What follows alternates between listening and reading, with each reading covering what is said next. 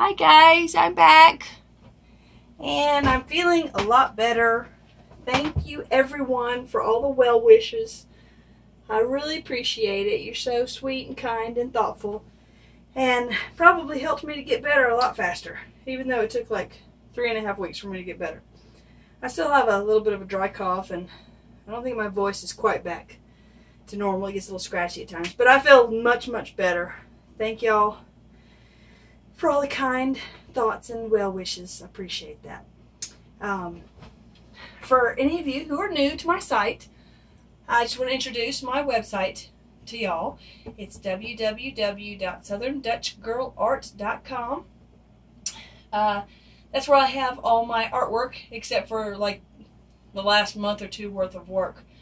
Anything you've seen on videos from like the past month or two isn't on there, because I haven't finished those pieces yet. But I mean, I can finish them in a day if I need to, but I was just kind of waiting for a nice warm day, and sometimes I get to where I start painting and I can't stop painting just to finish the pieces. So anyway, if you haven't checked out my website, check out my website. It's got all my work on there.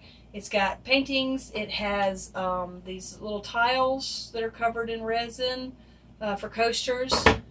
It has pendants on there that I'm probably going to add beaded necklaces to, because they look cool like that, and they're a lot prettier once they're finished. So check me out if you haven't checked me out. And my email address is heatherwright521@yahoo.com. So if anyone wants to send me any artwork that you've worked on, that's awesome. I love to see y'all's artwork. This lovely lady sent me her artwork just yesterday, and put me to shame. It was gorgeous. It was really, I was really excited to see it. It was really pretty. She had used the string technique, but she had done it over a pour, so it was really cool. So I'm going to try that myself sometime in the next probably month or so. I don't know when I'll actually do it, but it's on my list of things to try. So yeah, so you know, if you got any questions or comments, or you just want to send me your artwork, that's my email address. Or if there's anything of mine you'd like to purchase, you can also email me. So today what I'm planning to do is a how I make my pendants video, from the very beginning, well, almost the very beginning, to beading a pendant. I just want to show you how I do it, what my materials are, and that way, you know, if it seems like it's a little bit of a daunting task to you, you'll see that it's really easy.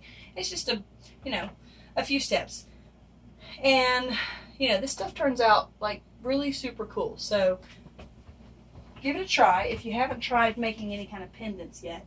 Let me show you one that I have finished. Let's see, there we go. It was just a simple one. Just some pretty beads that match the painting inside. This was a real simple painting piece that I had done. And I think this was like one that I had poured like in the very beginning of starting this, so it's not a real exciting little painting, but I like it. And doing the beadwork, finding all these pretty beads, it's fun to do. So give it a try.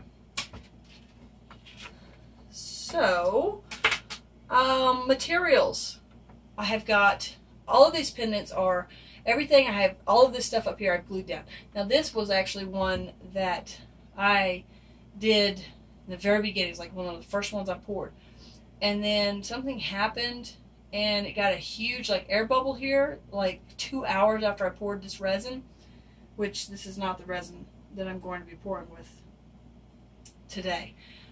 This is the first resin I was using. I'm using a different resin for this pour today, and I'll show you that when we get to the resin stage.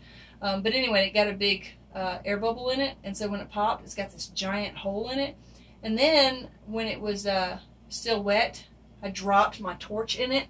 The torch went smack over on top of it, and it was real sticky, so when I pulled the torch up, it pulled all the resin up, and it was looking bad.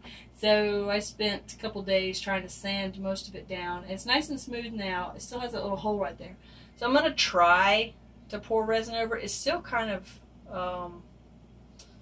rounded, so I'm not entirely sure the resin's not just going to pour off the side, but I'm hoping, because I kind of like the pattern in there. So that's what that one is. These all have, I just glued these down today. Those two are ones that my little ones, actually those are swipes that my little ones did. That one's Nora's and that one's Ella's. They did those, and they picked out the spot that they wanted to use for their pendants, so that's what those are. And these are just the different, some of the different pendants that I have. I also have some bottle caps, but I don't really care for the bottle caps. I got a circle punch for it because I thought that would be easier, because I can't really cut a straight circle. But it's actually a little bit too small for the bottle cap, so you can kind of see the rim around the edge. This is I think this was just a swipe where I put paint on here, and then I put two cards together and I pulled them off like this, and this one turned out pretty cool. So this is the one I'm going to use today. These are my little templates that I've made. They're just little paint samples that I have cut out to match, you know, the size of the pendants there. And yeah, that's what I'm going to use today, obviously, is the big one, because I want to use a big section of this because I think that looks cool. These are what I use to cut this out. So what I do is I'm going to find, you know, the right spot. It's so much easier if you make a template instead of just, you know, kind of looking at this and then putting this over here and hoping you got a cool spot.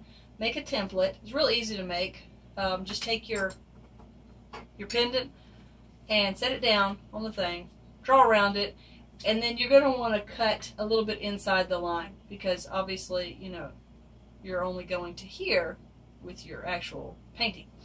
So, you know, just jam your scissors in there and cut it out so it matches your pendant, and then you can move around. Because see, that's kind of cool, but then, and see, that one's like definitely not. I don't like the solid yellow and the solid blue.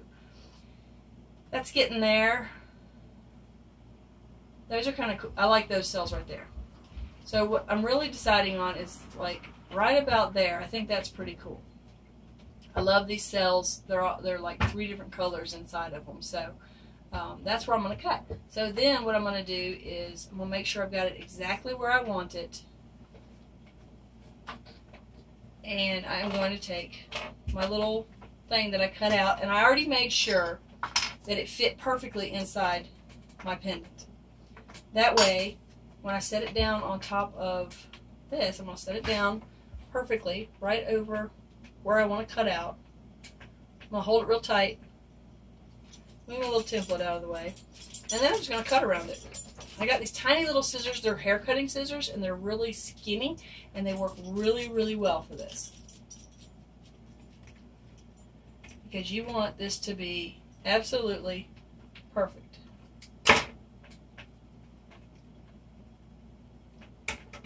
Because if it's not, then you're going to be trimming it, and then you end up messing it up, which is upsetting sometimes, because, you know, sometimes you you cut through a piece that you wanted to save, and or you cut just a little bit too much off the edge, and it's really upsetting.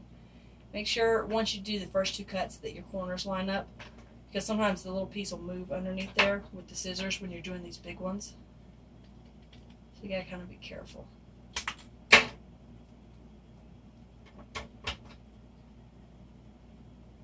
Okay.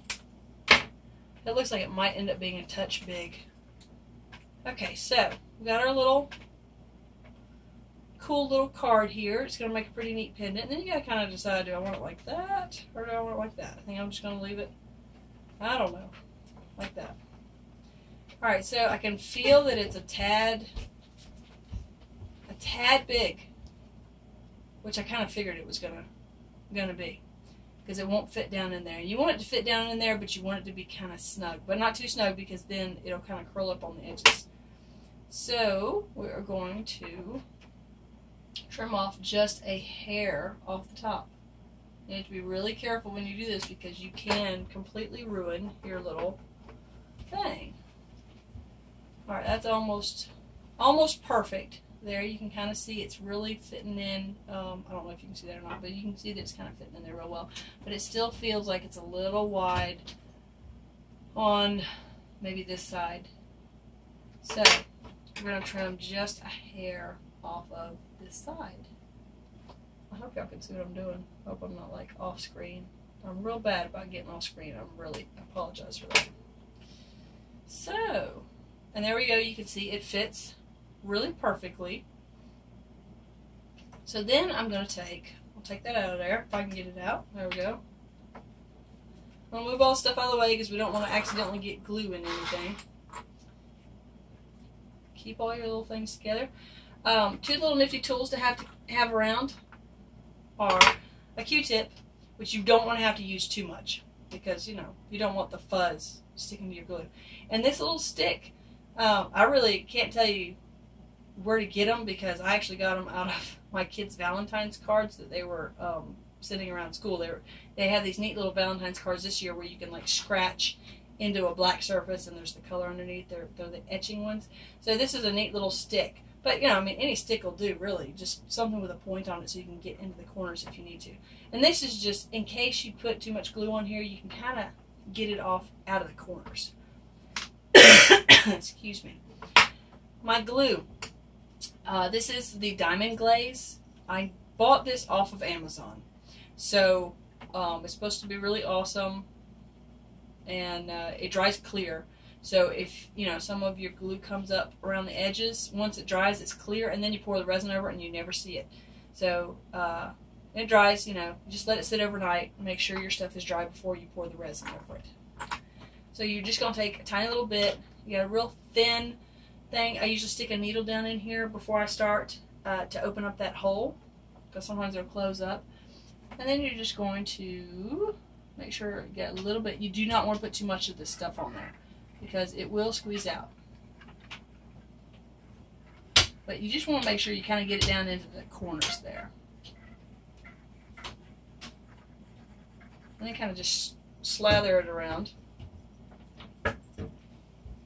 And then we're going to put our little, I feel like it needs to go like that. But I'm not sure if it'll go in there like that. I don't know, I kind of like it like that too. I don't think it much matters. And the reason you want to make sure that the edges are covered, like around these edges, is because if they're not, you're going to get air bubbles that come up from underneath your painting and creep up into the resin while it's drying, and sometimes you will end up with a bubble in your resin when you're all done, and it is upsetting, to say the least.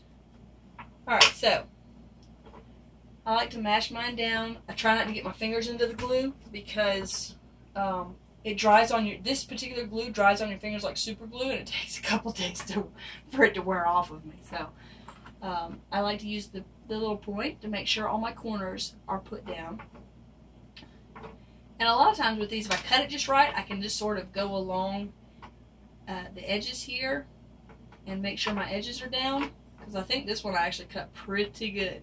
So I don't really need this, but I like to use the flat end of this just to sort of, if I see where there's a piece, you know, the side is coming up, just kind of go along the edge there. Mash it down gently because obviously you don't want to scratch your little painting, but you do want your picture to be flat, because once you pour the resin in there, if it's not completely flat to the bezel, then you're going to kind of see that it's a little concave in there. So you just want to kind of look at the edges and see that it is all nice and flat. And I don't see, there's not a lot of glue coming up, so I'm not going to need my Q-tip. But just be careful with your Q-tip if you're trying to get the glue out. You do not want to leave the, you know, the furry in your pendant. So this is where we are now needing our resin. So we're going to get our resin, we're going to mix it up and pour it into the bezels. Okay, so I've got my pendant set up. I have my resin. I haven't mixed it up yet because I just wanted to, you know, show y'all how I mix the resin. I am using the Envirotex Light Pour On resin. I was using a different kind of resin, but I went to use this one just to try it because a lot of other people were using this one. And it actually doesn't smell nearly as bad as the other resin I was using, and it actually does dry a hint clearer. It doesn't have that sort of yellowy tinge, just the slight hint of a yellowy tinge on some things that the last one was. So I like this one better. Plus, with this one, the air bubbles were so much easier to get out. I've only poured it on one thing so far. I haven't poured it in any pendants yet, but today I'm going to. I did pour it on a 6x6 inch tile, and it was just gorgeous. I was so in love with it, and so apparently somebody else was too, and she bought it from me. So it got shipped over to Germany. I think I've said that before, but I'm still totally excited about it. So yeah, it really looked beautiful, and it puts this beautiful shine, and like I said, the air bubbles come out of this way easier. So you have your hardener and you've got your resin, and it's a 1-to-1 ratio, so it's real simple. I just use these are actually ketchup cups from somewhere. I can't remember which place I got these from, but I just I just bring them home and wash them out. You know, they work awesome. And they're 30 milliliters a piece, so I'm hoping that 60 milliliters is enough to do all these pendants. Since I haven't done it too many times, you know, I'm not exactly sure about the ratio of, you know, how much I'm going to need. You're going to pour your resin into your little cup. Make sure it's on a flat, even surface, level surface, and like I said, it's a 1-to-1 ratio, so if you set them right next to each other, even if they don't have little measurement marks, I mean, you can eyeball it and you'll get it. And I am basically just filling this to the rim. And I've got a towel sitting over there just in case I have too much resin. I don't think I'm going to have that much too much resin left over though, so I probably won't have enough to pour over that tile. So you're mixing this. You're going to mix your hardener into your resin. So I just measure both of those, exactly the same amounts of each. Now with your resin and your hardener, you want to make sure that they're a nice warm temperature, not hot, but they need to be a warm temperature. So if your house is cold or your studio is cold, resin goes in first. Then you can set the bottles in a pan full of nice warm water, and just let them sit for 10 or 15 minutes so they warm up, and works really well. Okay, so there is all the resin, and now the hardener goes into the resin. And I'm not sure why it really matters if you pour the resin into the hardener or the hardener into the resin, since you're fixing to mix them up anyway. But that's what the instructions say, so that's what I'm doing. And I got to be really careful because I don't want to drip the unmixed resin on my pendants. So now I'm going to mix for 2 minutes, and then I'm going to pour it into another cup and mix it for another 2 minutes. That just ensures that you've got all your resin, mixed up. There's none clinging to the sides of the cup that's not going to get mixed up. You pour your mixed resin into another cup and just keep mixing. And scrape the sides down. Mixing up the resin, there's a few people out there that are kind of scared of dealing with the resin, but really you don't need to be. Just make sure you're in a well-ventilated area. You really should be wearing a mask on your face to make sure you're not inhaling the fumes. And if you have lots of money, you can buy the expensive resin that's supposed to be non-toxic and, I won't say healthy for you, but it's supposed to be way better for you than some of the other resins out there. So just, take all your safety precautions. You want to make sure you live a nice, long, healthy life. So, all right, I'm going to continue stirring this, and I will be back in a minute when the resin is completely mixed. Okay, my resin is all mixed. Make sure you're on focus. My resin is all mixed. It's been, 4 minutes. Make sure you have gloves on because this stuff is stickier than like cotton candy. And it's like way worse than super glue, trying to get it off your hands. So what I do is I wear 2 pairs of gloves.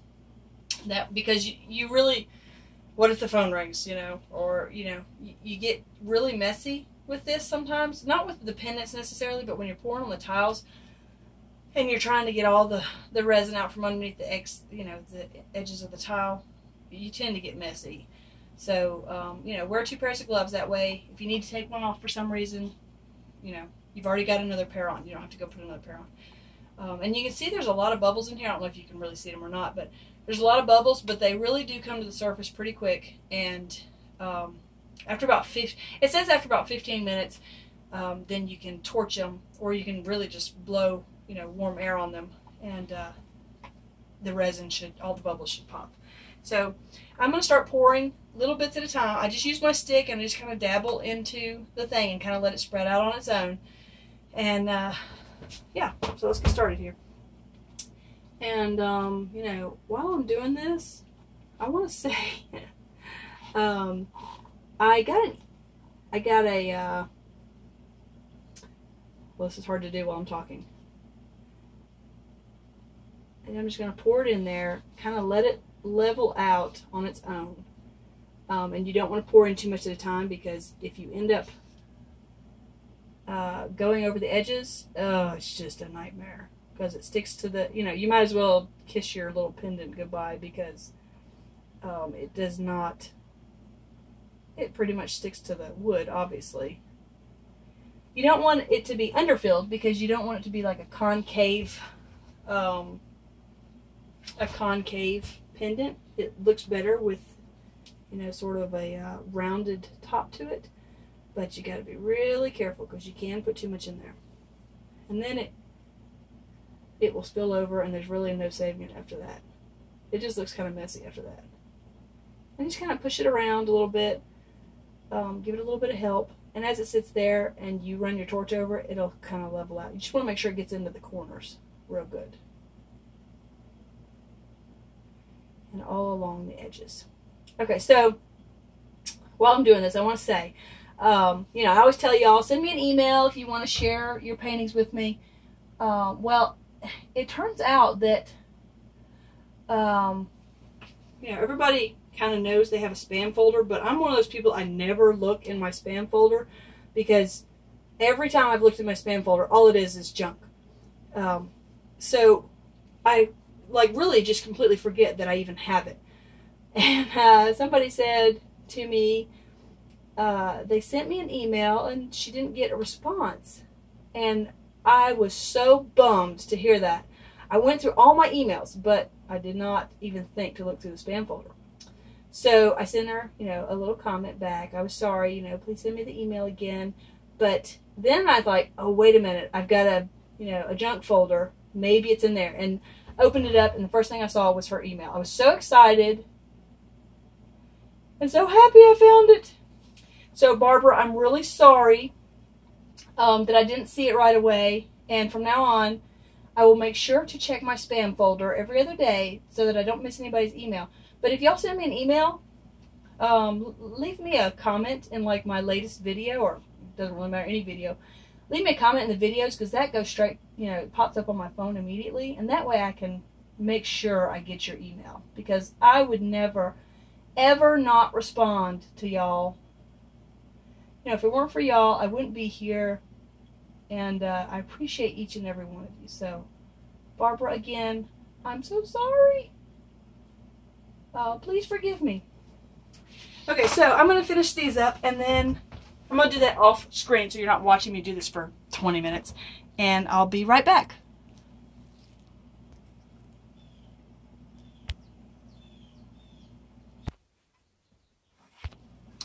Okay, so you can see I've moved a few things around.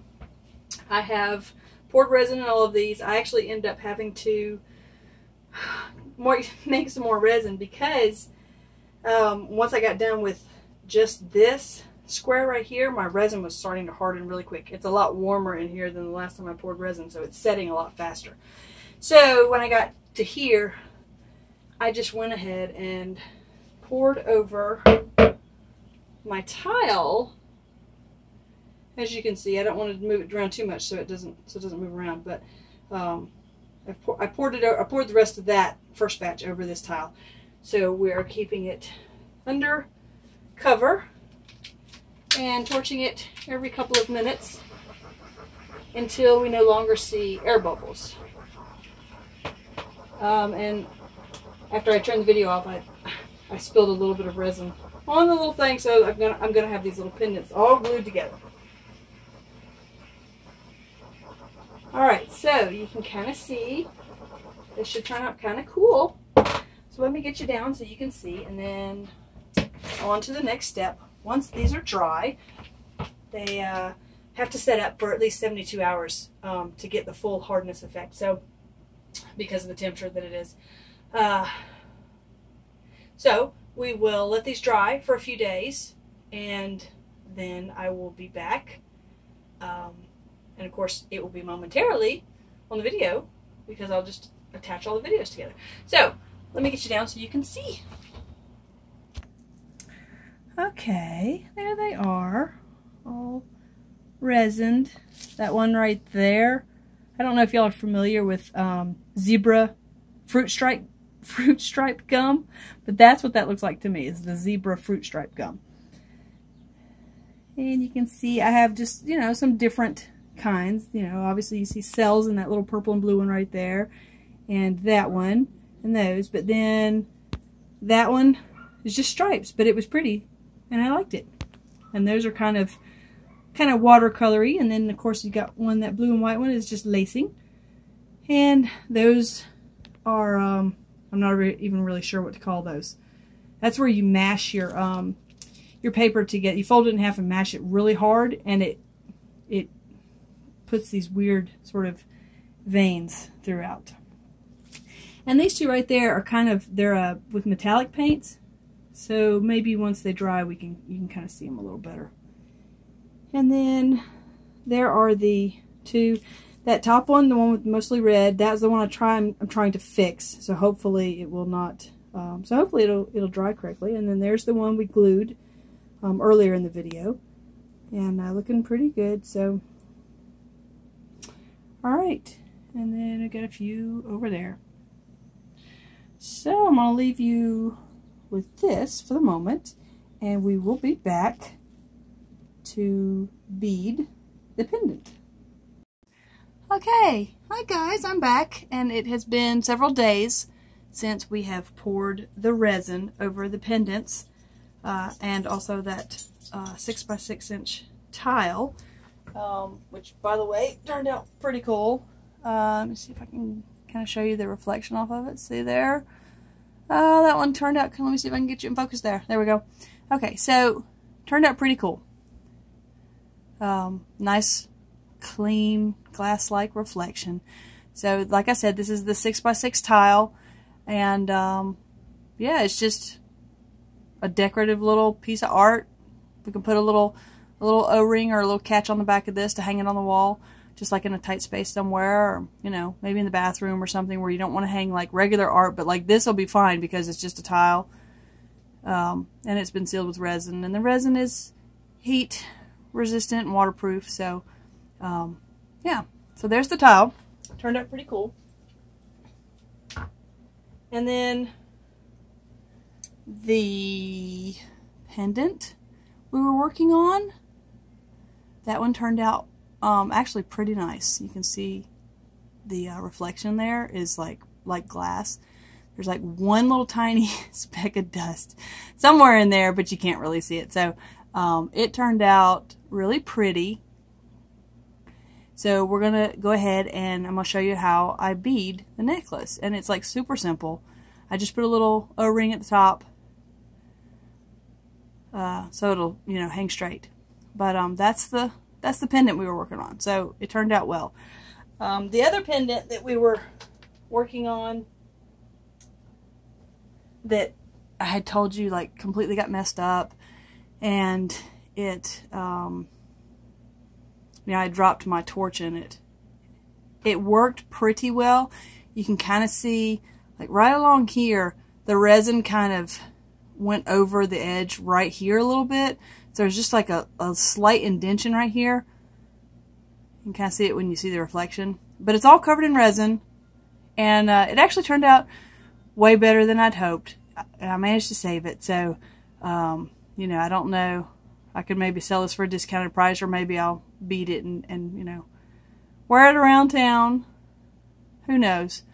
If anybody wants this one, of course, it's for sale. Everything I do is for sale. So, let's, I think that's all I got to show you for the moment. So let's get started with our beading of our necklace. Alright, and this right here, this is just, this is, it actually came with a kit that I bought for my girls. This little beading palette. It has this indentation here where you can put all your beads into, so you can kind of line them up the way you want to. Much easier than just like beading as you go along. So you can kind of see, and you can rearrange. I mean, I spent like, I don't know how long I spent rearranging these beads to get them, you know, kind of how I wanted them to go. And I'm still not convinced this is exactly the way they're going to end up on the necklace. But as you can see, I tried to pick out accent colors to go with the, you know, the pendant there. So I've got my lobster claw clasp there, and then a little O-ring on both sides. And then I've got the two little crimping beads, and then I've got my wire down below, and my pretty beads that I picked out, and that's all you need. So let's get started. I'm going to set that down there. I've got a shirt laid out because I don't want my beads to go flying everywhere. Yeah, because we had a fun cleanup project the other day. My little ones were kind of helping me, and we have this giant, I don't know how many beads are in here. I don't think it even says. There's like 1 billion of them in here. And I had it sitting open, but the cover was still closed over it. And my little one, Nora, decided to come pick it up. And I said, no, set that down. And she decided to pick it up anyway. And all these beads went all over the kitchen floor. So we spent an hour cleaning 9 billion beads off the kitchen floor. But, oh well. I told her, I said, it's not a tragedy. She was a little upset about it. I said, no, it's not a tragedy. No big deal. So what I've got here is my wire. This is 0.46 millimeters or 0.018 inches. I was using the 0.3, but after my child broke her bracelet twice with that, I decided to use a little thicker wire. It's a little stiffer, but it's still got lots of flexibility in it. So, and what I'll do is I'll hold both sides at the same time, and I'll bead both sides so that I know I'm getting them in the same order. Because if I try just going from one side, then I'm going to end up, having like 5 red beads on one side and then 12 red beads on the other, and it's just not going to work. So I've got, like I said, I've got my beads set up. So I'm going to start from this end, and I just like to put a few on there and then hold it up to see if I like the way the pattern is going. I did one a while back, a few weeks ago, and I really didn't like the pattern at all. So I had to completely take it apart and start over again. And trying to find the holes in some of these beads is really difficult. I can't even see the hole there. There we go. And that one's difficult too. This is going to take a while. I'm not going to string the whole set of beads on here for y'all to watch because you'll get really bored. So I'm just going to string a few on. I'll show you what it looks like. And then I'll come back with it all completely finished. Okay, that's getting heavy, so I need to drop that. So let's do the other side real quick. And then we'll kind of hold it up and you can kind of see what it's starting to look like. I didn't realize these little round purple beads were going to be so hard to find the hole for. And I usually try and like, I'll usually, if I want to, I'll take the pendant with me to the store so I can kind of match bead colors to it. But the resin was still kind of tacky on the pendant when I went to the store. So I just wrote down the colors that I needed. I figured, oh, no problem. So I had, because this pendant is, it's mostly red and purple with a little bit of lavender. And then there's a hint of yellow in there and a hint of sort of a robin's egg blue. So I thought, no problem. Easy enough to find yellow, yellow beads and robin's egg blue beads. I went to 3 different stores, the big ones, not, you know, the big chain stores that have like 9 million beads. And I thought, no problem. I couldn't find any robin's egg blue, and I couldn't find any sort of a creamy yellow. So I'm going with, you know, the closest thing I could find, which is a darker blue and sort of a more lemony yellow. But because there's not a lot of robin's egg blue in here, and there's definitely not a lot of yellow, as long as it's just a little bit of accent, they actually, you know, went pretty well. Alright, I'm going to put a few more colors on here real quick, and then I will give you a show of what it looks like. Because you got to have all the colors on there to really tell if that's how you really want to start it off. Because I'm not entirely sure I want those big beads right up next to that big pendant. I don't know yet. So, put them on there and see. Alright, I'm a little stressed today because my little Ella, we call her Ella Bella, she is, what did I do? I did something. Nope, I did not. I forgot to put the yellow on the wrong side. My little Ella Bella, she's 9. And she's been asking for about a year now to get her hair cut. And I always said, I've always had short hair. And I've always had, you know, problems with people being mean to me, especially when I was a kid in school. When I was little, my older sister took me behind the kitchen door and she chopped all my hair off. My mom was so upset at first, but she decided she liked it, so she kept my hair short. So all of my young life, I had short hair. And I always got made fun of for it. So I vowed that when I had kids, if I had little girls, I was never going to cut their hair because I didn't want them to go through what I had gone through. So back to my story. My little one, my little Ella, has been asking for a year now to cut her hair.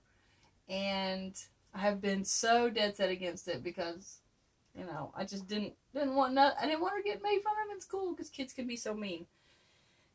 But we decided, you know, she's 9 years old.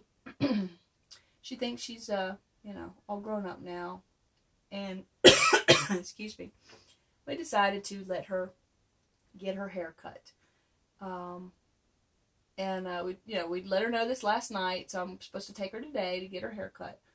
And I'm kind of freaking out about it.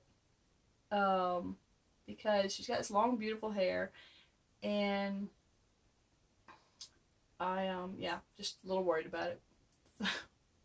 So I'm a little stressed today. So if I'm kind of talking disjointedly, I apologize. Okay, so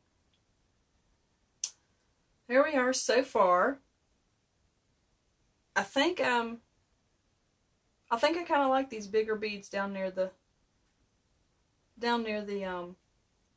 pendant, because the pendant is so big. If it was one of these smaller pendants, you know, like those would just be too overwhelming, I think. But since it's such a big pendant, this is probably, I want to say it's about 1 inch across and then 2.5 inches long down, I think. So I think that that's going to work. So I am going to continue to work on this, and then I will be back when I've got it all beaded up. Okay, so I have finished beading, and I put the clasp around it. So let me give you a close-up of the beads. Let's see if we can get that in focus. There we go. There's our pendant, our pretty shiny pendant, and the beadwork.